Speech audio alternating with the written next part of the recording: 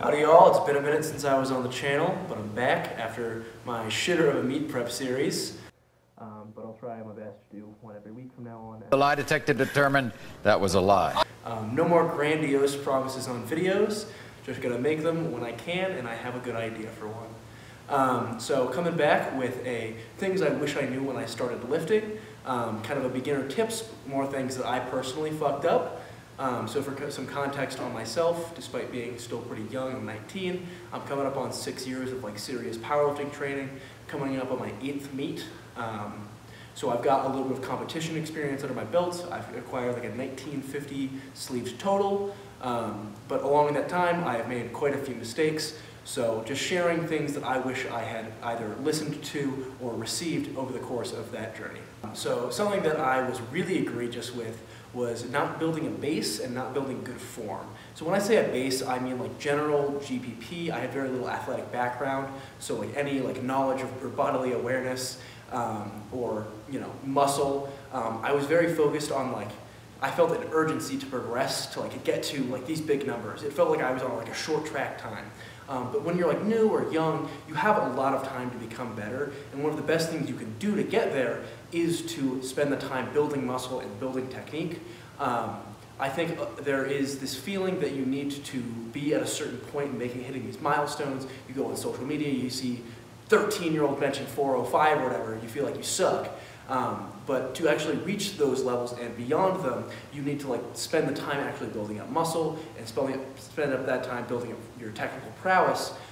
There's been multiple times where I've kind of hit a plateau or a wall, and I've had to go back and relearn how to lift a certain way, or I would get away with something for way too long, and eventually would be well, we now have to backtrack in order to actually correct that, because I was so adamant that I needed to keep progressing and not actually spend the time to build on that. But on the contrary, or the opposite side of that, you also need to not be scared to progress. I think sometimes you can get scared by the boogeyman of never having perfect form or not having this or that, and so you'll never actually put weight on the bar. And so you do need to be able to actually progress over the course of a block, and you need to be able to fail and learn from it. Obviously you shouldn't be failing lifts in training very often, but you need to be able to see what doesn't work and does work for yourself, and that requires pushing yourself. I think that the over-analysis can be very easy to fall into of, oh, I need to have perfect squat technique or this or that, the perfect diet or X, Y, or Z. And I think just getting into the gym and starting practicing and progressing, maybe failing, stepping back is also a big point that I think some people have a hard time with. Number 2 that I think was a big one for me was chasing clout. I got my first big repost when I was 15, and that was a great feeling. It was a lot of positive attention for an angsty teenager, and I wanted to have that over and over. And there was this temptation to always push for these interesting lifts and get away from building that base, because I wanted to get another repost. I wanted to be big. So it's maybe I was training less comp specific just so I could inflate my numbers, opposed to actually spending the time to become a good lifter. My goals personally are associated with becoming the best lifter I could be in 10 years, not short term, and so a big part of that was I need to actually spend time doing the things I want to compete in, not just trying to get attention.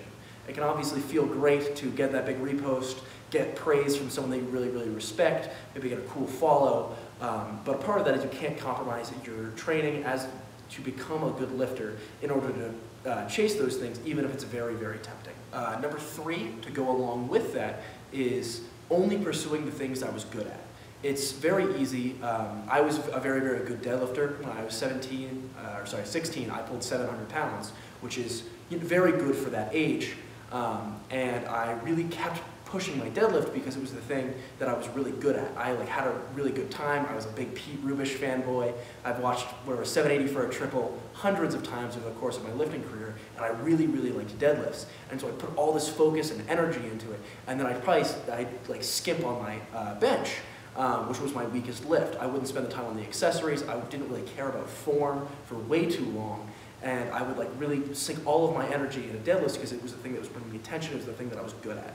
And I think that made me a worse lifter for a little while because I was just good at deadlifts. And I think my perception was actually better because people were like, whoa, he's got this huge deadlift. But my squat and my bench kind of suffered because I was spending so much training economy and focus into one of the lifts and not actually becoming a better, well-rounded lifter.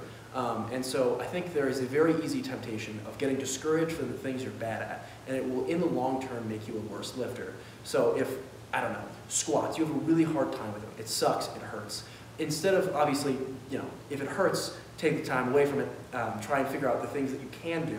But it's very easy to get discouraged from things instead of I think the best advice that Sam has given me is trying to make the things that you suck at your favorite thing to do.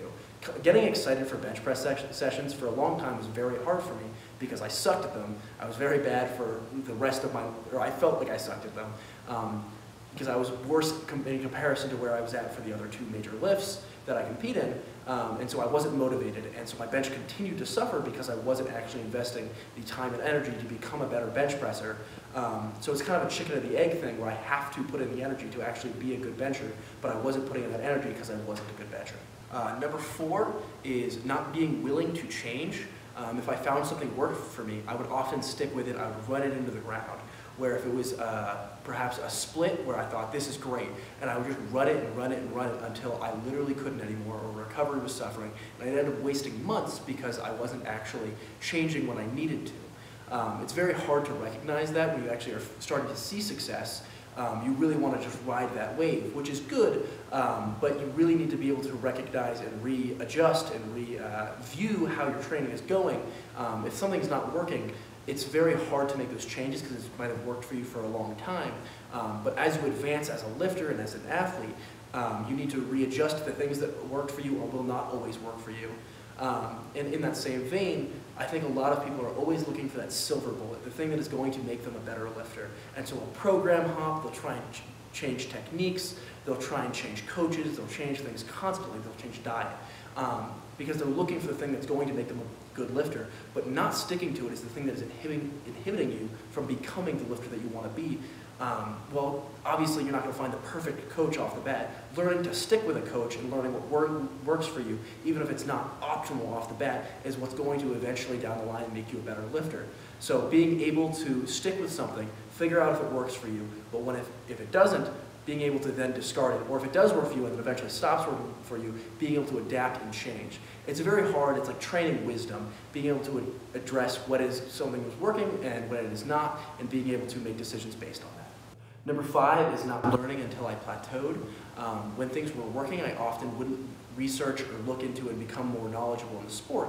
I would consider myself now semi-knowledgeable when it comes to the very specific aspect of becoming stronger within powerlifting. I think I've learned a decent amount. But for a while, when I was younger, I would not look into things unless I needed to. Where if my deadlift was going well, I wouldn't look into any form or any programming or diet or anything like that. If things were going well, that's all I cared about. And I think the problem is I'd be wasting time for when I plateaued, that's when I'd go, okay, I need to readjust my form. I need to start looking into these things. And I'd waste weeks of trialing new things instead of learning as I go. And so when I am forced to make that adaptation, I will have more information. I've always seen myself as someone who kind of has as much as they need in terms of information and research and knowledge, but you always want to be a little bit ahead. So when you face those things, even if you're coached by an athlete, Sam's coached me for many years, but being able to adjust your own training based on your own research, I think will make you a far better athlete in the long term. Alrighty guys, a little bit of a short one. I just thought, come back with a good video. I hope you liked it. Like and comment. Alright, talk to you guys soon.